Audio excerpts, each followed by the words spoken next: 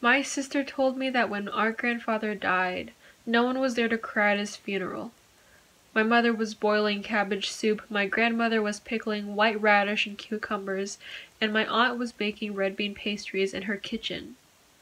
Because hearts do not speak in this home, because our families are trapped in a Pavlovian design of affection, because what poisoned memories left untreated renders us mute and desperately silent, we try to remedy the cycle of this condition with the same medicine.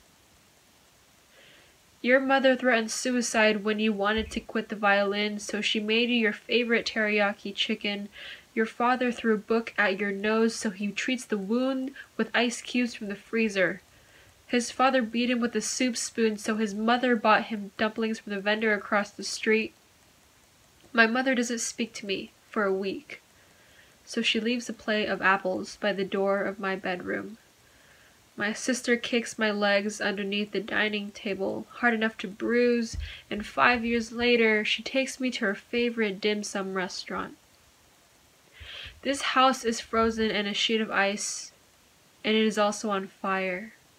And I know you're afraid that you'll never love someone, and you'll never be able to love yourself, but love, this I know, we are the best combination of our parents.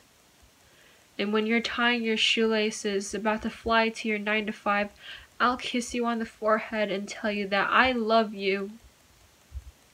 And your eyes will widen and jaw will slacken because it will be the first time anyone has said that to you. And I'll cut you fruit the way our mothers did. And in the morning at 7:30 a.m., when you've just woken up from our bedroom, I'll bring you a plate of hash browns and Sunnyside eggs to the duvet.